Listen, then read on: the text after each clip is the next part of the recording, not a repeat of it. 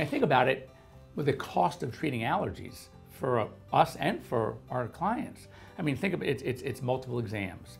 It's the secondary skin infections. It's the ear infections, so that's cytology and ear medication. It's the antibiotics. It's the steroids or the other newer immunomodulators. I mean, it's a lot, and it's chronic. I've never been lucky enough to treat an allergic, an atopic dog once in spring and not have it come back during the summer. So, you know, we're gonna do this, we're gonna see this again. And as we know, oftentimes allergies are chronically progressive. So whatever we have this year, it's gonna be worse next season and then the season after that.